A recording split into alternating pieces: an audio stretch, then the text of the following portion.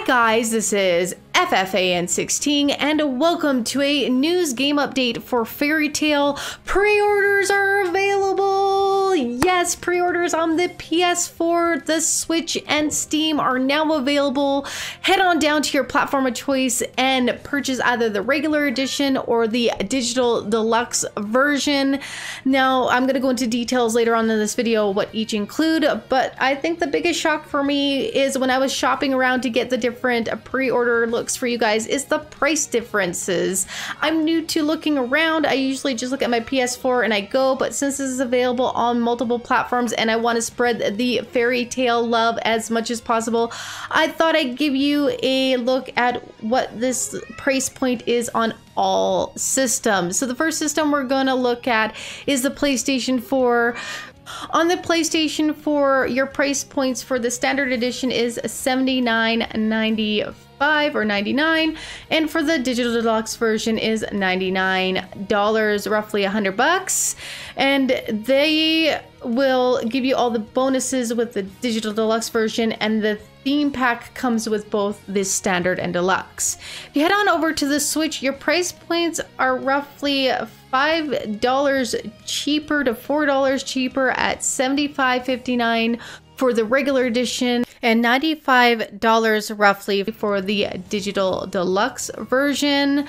$5 difference to me is okay. Like, I'm kind of wondering what this is going to release as physically, especially the standard edition that you can get in stores, and I'm hoping the deluxe version might be available physically, but I think it's only available digitally at this time. Now, heading over to Steam is where we see a huge price difference. I was quite shocked to see that the price difference from the PS4 to Steam is quite large, and it might just be something with Steam. I don't personally buy my games on Steam. My boyfriend does, so he might know this a little bit more to me as why the price is so different here.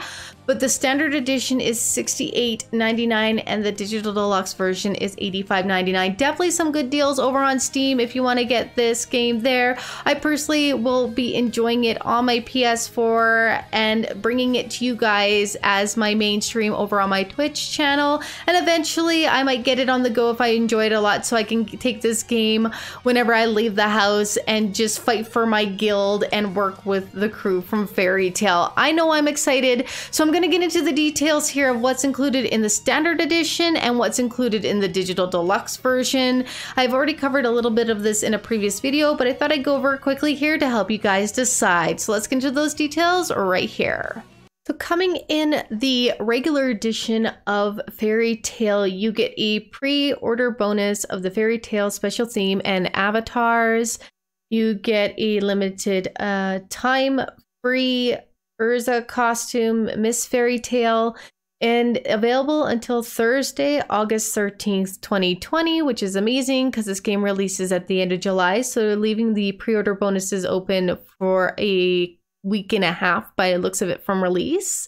A game based on the popular Fairy Tail is available on the PS4. Play as powerful mages from different guilds. A total of 16 playable characters, which we were getting knowledge about that, which is amazing. Magic battle systems aim to become the #1 guild, because we got to work on that guild status for sure. And the town of Mongolia and inside of the guild are fairly depicted. Complete missions. So basically a standard outline for the regular edition. So this one here just comes with the theme and Urza's Fairy Tail, a Miss Fairy Tail costume, and the avatars. Now let's see what the digital deluxe version gives you. Okay, so with the digital deluxe version, you get the same thing as the regular, the Fairy Tail special theme and avatar. Limited time Urza costume, Miss Fairy Tail, and that again is available until August 13th, 2020. Content included in this product includes the game itself, DDX only Lucy's costume, Geist collaboration Riza, and limited edition Growth Lacrima ×5. Natsu costume, Lucy costume, Gray costume, Urza costume, and Windy costume, Fairy Tail Team A.